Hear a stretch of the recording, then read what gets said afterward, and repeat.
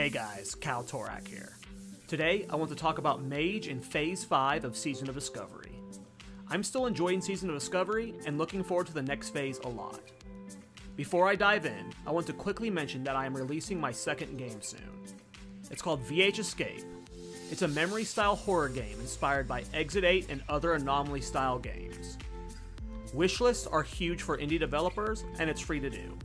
If you want to support me directly, head over to the Steam page below and give the game a wishlist. Thanks. Okay, starting with the coolest thing about Phase 5 is that the Croc farms are back. Kinda. So, Crocs do have the anti-boosting mechanic that was introduced in Season of Mastery.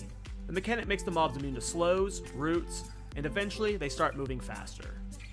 We are still able to do some pulls, just not as big. It's possible that when we get the Zanza Flask 20% move speed we can do bigger pulls, but not sure.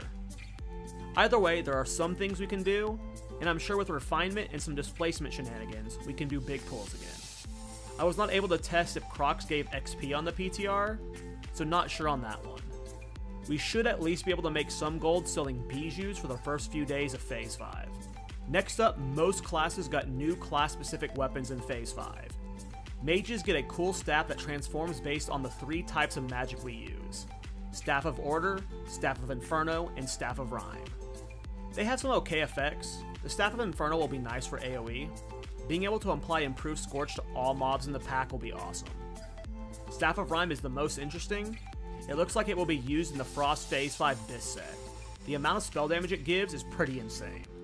Onto more weapons, we have 2 cool items coming. First up is Stormwrath Sanctified Shortblade of the Galefinder. It's essentially a caster version of Thunder Fury.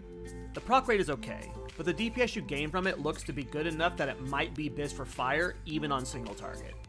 For farming it'll be okay, but it's not going to be a must-have. The fact that the proc is limited to 3 targets makes it not the best when we are doing 30 to 50 mob pulls. In terms of raiding and speedrunning though, this weapon is looking awesome. Claw of Chromagus is cool, but it has some problems.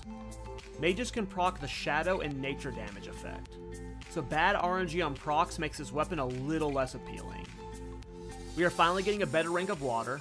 Conjure Water rank 8 is being added in the next phase. While this is awesome, it only gives us 5100 mana, so for speedrunning you will still be using Jungle Durian. ZG is going to make Durian so cheap that I don't see many people wanting to use the new Mage Water. Hopefully Blizzard buffs it, because I won't be drinking this sadly.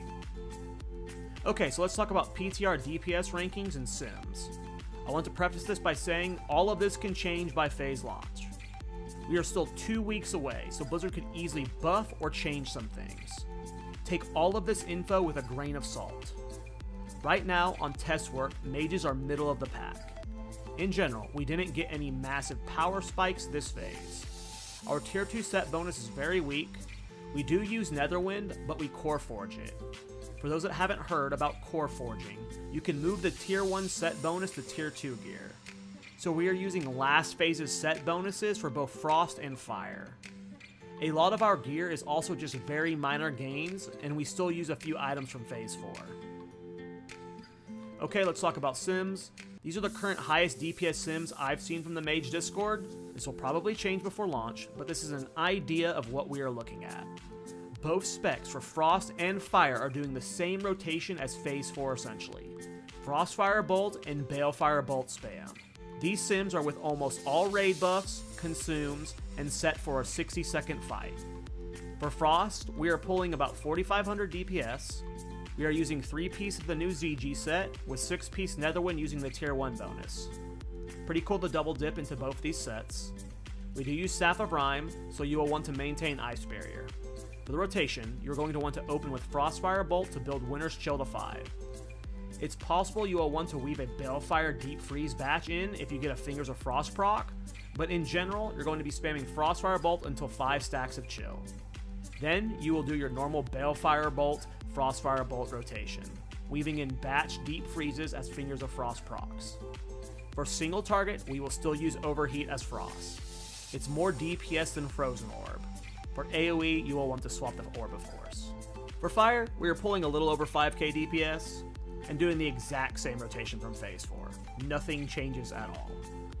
There are a few really cool pieces this phase, but the tier 2 set for DPS is really underwhelming. Nothing about the bonus seems very fun to me, and the DPS is just bleh. Even if they increase the DPS of it, we are just weaving in a fireball every so often, so kinda meh. I was more hyped about the Frost set when I saw it, but we aren't using the full 5-piece. You really are deciding between if you want to use Scorch or Deep Freeze. In general, you will really only want one Frost Mage at most though, so expect most mages to be fire. Anyways, this is what Mage is going to look like in Phase 5 roughly. I'm hyped. Might give Frost a go for Phase 5, hoping Frozen Orb ends up pumping for AoE so I can justify playing it for speedrunning. Let me know what you guys think about Mage in Phase 5. What changes would you like to see? Also, make sure to wishlist my new game VH Escape. You will probably see some trailers and content for it pop up on my channel soon.